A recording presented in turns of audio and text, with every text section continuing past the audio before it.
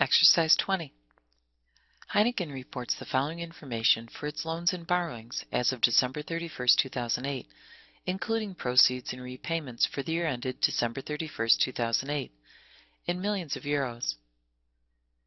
We're asked to prepare Heineken's journal entry to record its cash proceeds from issuances of its loans and borrowings for 2008. Assume that the par value of these issuances is 6 billion euros. The total amount of cash received is 6,368 million euros. The journal entry is a debit to cash, 6,368 million euros. Credit loans and borrowings for the par value, 6 billion. And premium on loans and borrowings, 368 million. Loans and borrowings is synonymous with bonds payable. It holds the par value.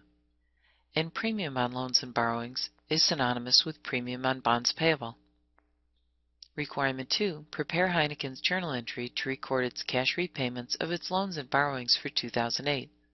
Assume that the par value of these issuances is 2,400 million, and the premium on them is 46 million. The total amount paid in cash on the loans and borrowings is 2,539 million euros. The credit to cash is 2,539 million.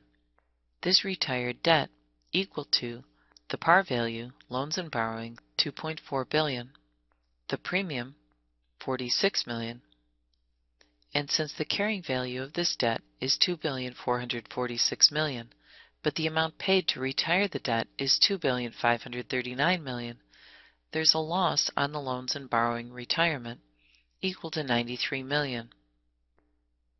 Requirement 3. We're asked to compute the discounted premium on its loans and borrowings as of December 31, 2008, assuming the par value of these liabilities is 9 billion. Since the carrying value is 9,091,000,000 and the par value is 9 billion, the premium is 91 million. Requirement 4. Given the facts in Part 3, and viewing the entirety of loans and borrowings as one issuance, was the contract rate on these loans and borrowings higher or lower than the market rate at the date of issuance? When debt is issued at a premium, it's because the contract rate is higher than the market rate. There's an inverse relationship between the market rate and the selling price of the bond.